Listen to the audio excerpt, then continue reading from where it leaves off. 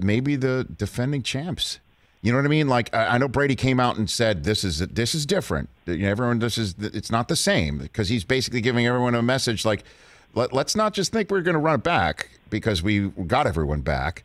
I mean, and then there's the opportunity that things can change if you get the right guy too, as we saw.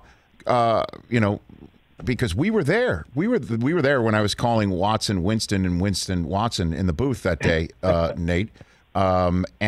And we were there that day, and that if I had told you, well, we'll put it up on the screen right here of me and you having some fun before the game.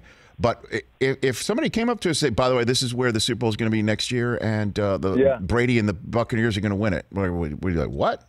You know what I mean? Like, it's amazing how things can turn in the league. If my memory serves me correctly, Jameis Winston started that game off with an interception. I believe it was a pick six. Yep. And then he ended it with an interception, pick six. Yes. So this taste in the mouths of these Buccaneers fans was just raw. And they're like, we can't do this again. And we kind of knew the writing was on the wall for Jameis. But then Tom comes in and just has one of the greatest, what could have been walk-offs of his career, and right off into the sunset. The fact that he's not retiring tells you one of two things. One, that he's addicted to the game. And, I know the word addiction has a negative connotation, but he's addicted to success, and that's okay. And then, two, I do feel like they have a chance of running it back. Like, they brought back everybody. They're re-upping guys. I don't know where they're getting this money from. The coaches are getting extensions. But that does lead me to one last thing before we go. I love talking football with you, Rich. Jameis Winston and Taysom Hill. Sean Payton, this is your life. Drew Brees is no longer a Saint. The roster is still solid.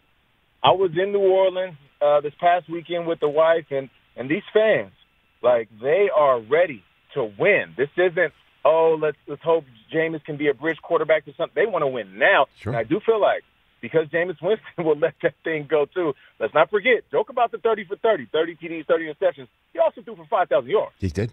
You cannot laugh at that. So Jameis Winston is going to have this offense a little bit more explosive.